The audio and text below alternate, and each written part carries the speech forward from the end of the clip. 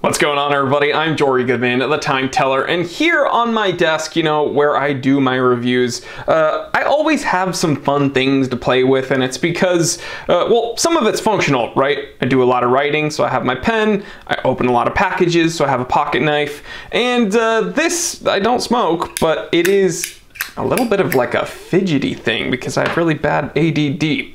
But what is this? Well, we're gonna talk about it because this is one of the most interesting things in watchmaking that I've had the privilege of owning and sharing with you guys. So yeah, let's talk about this.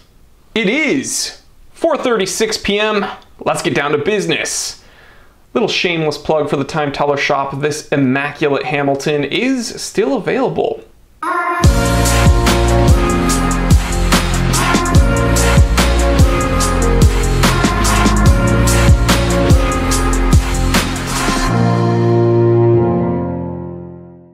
Alright guys, so we're talking about collecting anything really, but specifically watches for the sake of this video.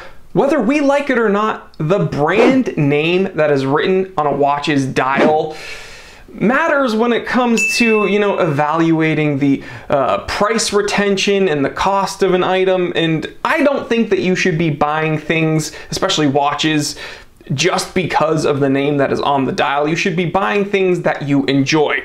Like this Mont Blanc pen, I'd be lying to you if I didn't buy it somewhat because it is a Mont Blanc. I mean, most of it is because I grew up my dad using Mont Blanc pens, and I always thought that it was kind of the pinnacle of writing tools. Now, I'm a casual. This is a rollerball variant because I smudge everywhere and fountain pens are just a no-no for me. But yeah, this reminds me of my dad. It reminds me of, his success, and if I could have something that he used, then it kind of made me feel a bit more successful. And yeah, it's a Mont Blanc. So, brand is somewhat in the equation here. We're looking at this pen, this knife, a Lagule.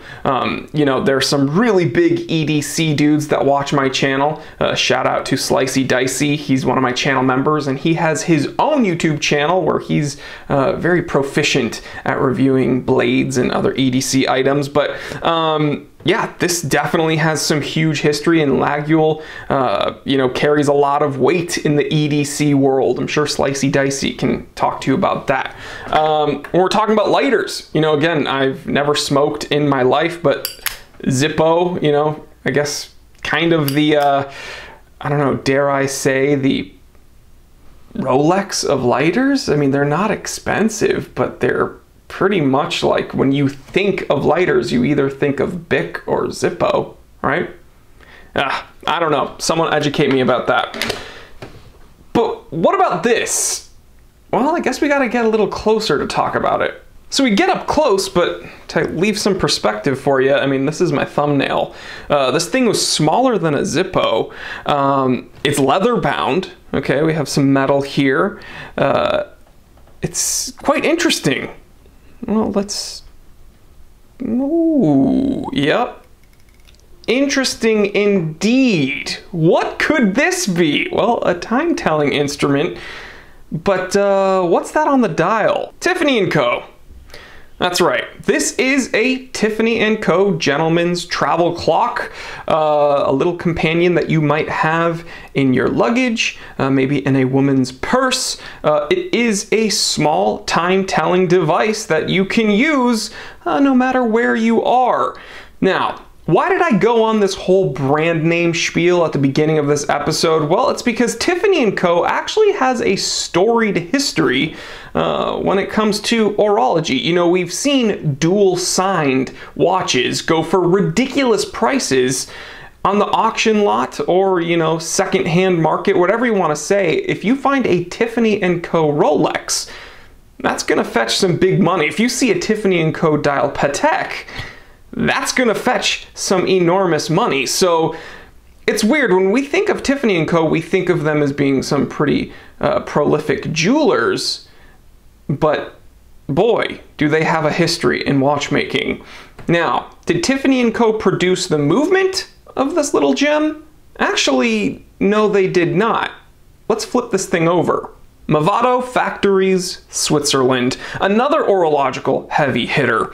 You know, Movado was incredible pretty much up until like 1982 when the business changed hands, and boy, did they just drive that company into the ground. But, you know, Movado, with their history with Zenith and some other really prolific watchmakers, they were putting out some incredible watches. So, whereas I might not be the biggest fan of the original Movado museum watch, they made some incredible timepieces, and I've had the privilege of carrying some of them in my vintage store.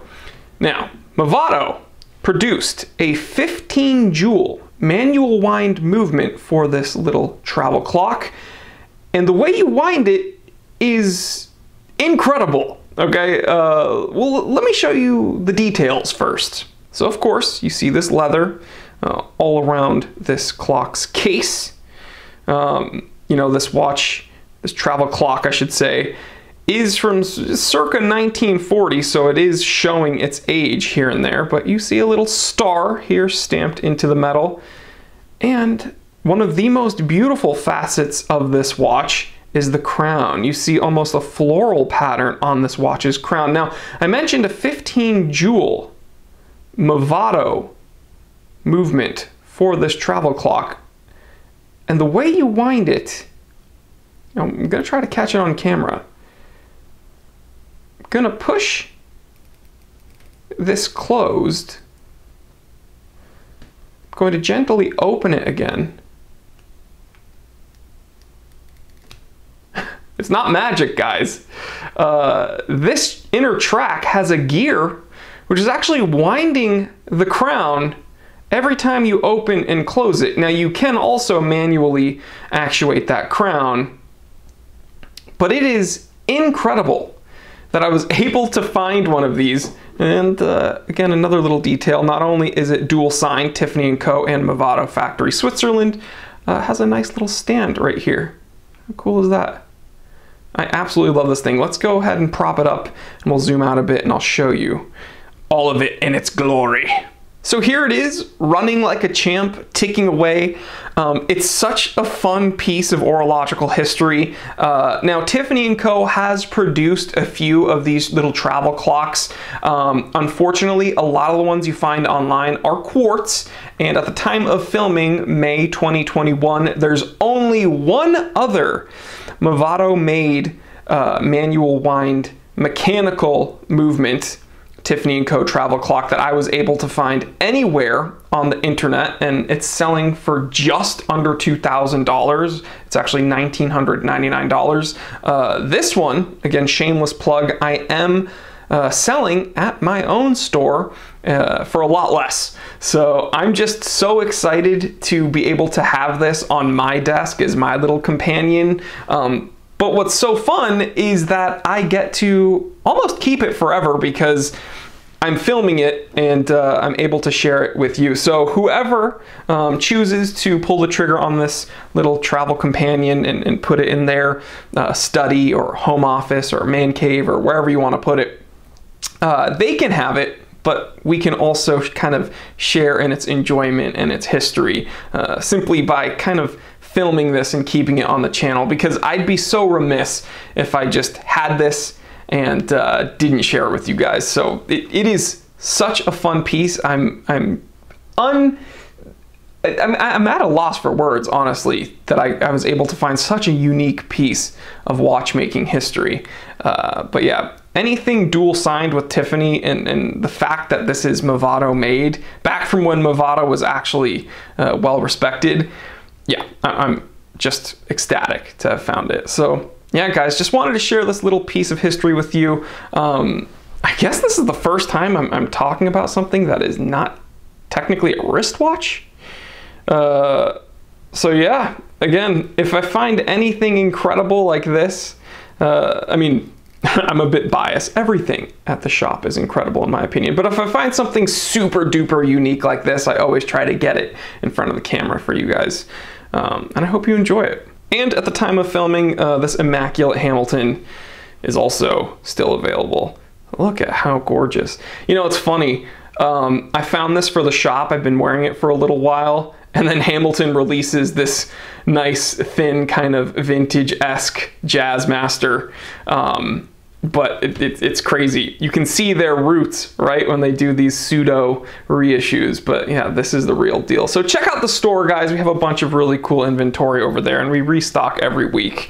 Unfortunately, or I mean, fortunately for me, but unfortunately for the slow pokes out there, we do tend to sell out like every week. But I'm trying to pick up the pace with the restocks, and again, we have some really, really interesting things like this. So just wanted to share this with you guys. I will catch you on the next one. Again, I want to thank everyone who supports me, not only here on the channel, but at the shop, and you know, with my affiliate links and with the channel memberships. We cannot do any of this without you guys. So thank you, because every person who joins the channel membership, every person who watches an episode, you're helping me to get more things for the shop and sell more things, which helps me pay my editors and film more things. So it's really, honestly, this little symbiotic relationship we have with all my little ventures over here, and I can't do any of it without you.